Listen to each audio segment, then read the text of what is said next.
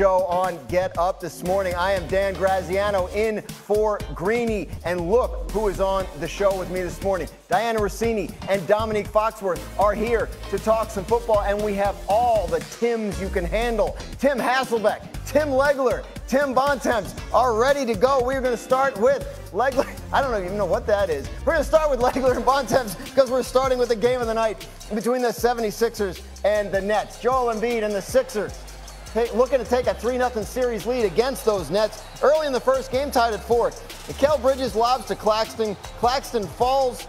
Embiid, you got to see this again.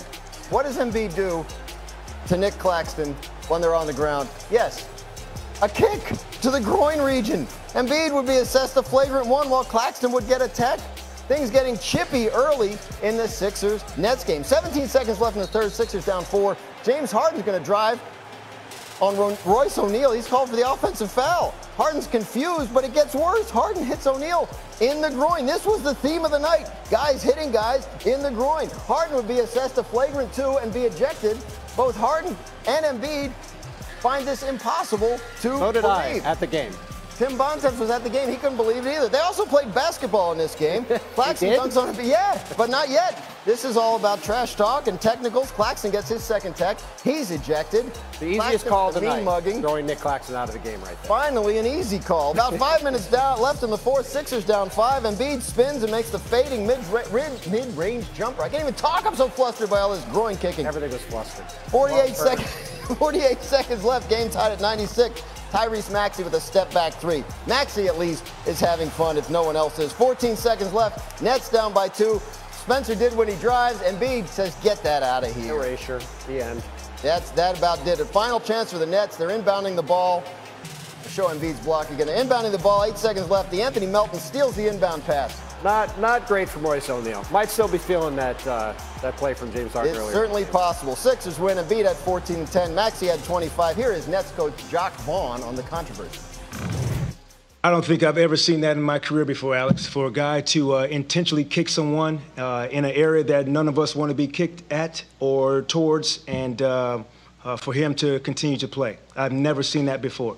In a game, and a guy continues to be able to play. You could see what they were doing, just trying to get a rise out of me. I'm too valuable, especially after the first one. And, you could see, what the game plan was. Got to hit them, got to, make me frustrated so I could get ejected. I'm too mature to put myself in a position where I'm going to get ejected. That may well be, but he Well, Joel said after the game he didn't remember what happened on the Nick Claxton play, so maybe he didn't remember that he nearly got ejected in the. I would think by now he's seen a replay, as has the entire world. But, I mean, look, he says he's too mature to put himself in position to get ejected. He has put himself here in a position to get ejected. I would say definitionally he at least did that. Tim Legler, should Joel Embiid have been ejected for this action? Yeah, he should have been ejected for that. To me, it seems pretty obvious, and you've got to use the same criteria, right? You're talking about a guy that was provoked. There's no question that Claxton provoked him by stepping over him, but there's also no question that Joel Embiid intentionally kicked up and intentionally kicked him in an area that he just happened to miss. So I guess the point is here, when you look at these two different plays with Harden and Embiid, if you're going to go put some work in on the speed bag, if you hit the target, it's one thing, and if you miss the target, it doesn't matter. And intent should be what you're talking about here, and that's why, for me, this should have been an obvious ejection. Now, if you're starting to talk about suspensions because Draymond got suspended after the fact, the league clearly said that past behavior played into that decision. There really isn't anything like that with Joel Embiid, so I don't know about a suspension, but there's no doubt he should have been ejected in the moment. Well, to your point, Tim, when I saw the play live before they came back, because I was at the game last night, I thought it was going to be a flagrant run for the reason you said, that he did it with Nick Claxton on the play, right? Like, if you'd see it. Not for lack of effort. Not for lack of effort. And obviously, to Tim's point, if you talk about intent, these guys have a history going back to January. They got double technicals in the game. Ben Simmons actually played in Philadelphia a couple months ago, and there clearly was you know, here you can see right here what happened with back in that game back in January. You know, Joel Embiid had words about what Nick Claxton said after that game. So this goes back a couple months. They've had a couple games in this series. They're guarding to get each other all the time. But ultimately, look, you look at this play with Embiid, there's no question, to Leg's point, what happened here. I think Joel got away with one because of the fact he didn't connect, and I think they don't want, I mean, look, the NBA doesn't want to, I think in general, throw guys out of games.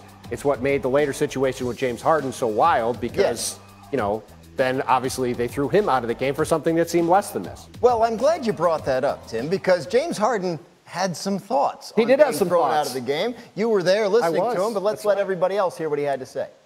Unacceptable. Like unacceptable, flagrant too. Like the first time I've been ejected, I'm not labeled as a dirty player. You know what I mean? I didn't hit him in a private area.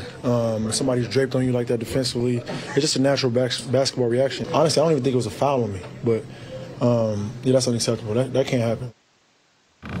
All right, so Tim Legler, I'll ask you the same question again. Should James Harden have been ejected for that?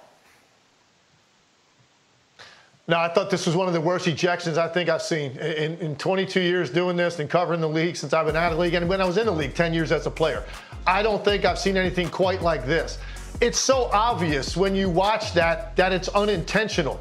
Now, the officiating crew might say they interpret it differently, but every basketball player watching that knows when you have the ball in one hand and you're going to use your offhand to create a little bit of space or to get some momentum generated as you start to put the ball down with your opposite hand. You know, your opposite arm is going to make contact with a defender that is completely inside your airspace. That's what James Harden did. To me, you should have been obvious when they watched the replay that it was unintentional. I don't even know. I agree with James Harden. I'm not even sure I'm calling an offensive foul on that play. I am certainly not calling a flagrant 2. And even if you wanted to take it to a place where you said it's a flagrant foul when that crew's looking at it courtside, it's got to be a flagrant 1 at most. It cannot be a 2 and toss a guy out of a game for that. So that was shocking to me. Yeah, I mean, all the press row was flabbergasted when this call was made in the arena. Like, I thought it was going to be an offensive foul. I was not even sure at first why they were reviewing it. It was crazy. I mean, and look, the NBA has created this problem where you have guys reacting whenever they get hit and going down and trying to get these flagrant foul reviews because a flagrant foul gets you 2 shots and the ball. Yeah. And on top of that, for James Harden, for example, Philly's trying to make a deep playoff run. He now has 2 flagrant foul points. If you get 4 flagrant foul points, you get suspended for a game.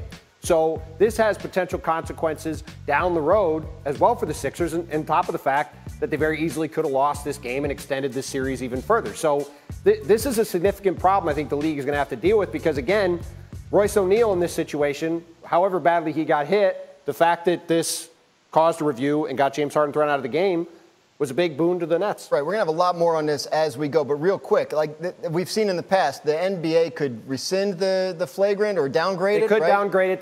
They could say it wasn't a flagrant at all. They could downgrade it to a flagrant 1. It'll be interesting to see if that happens. My guess is, though, that they will not. Yeah, so we go forward with it. By the way, the Sixers won the game, in case anybody forgot to notice. They're up 3 games to none in the series. That series is basically over, but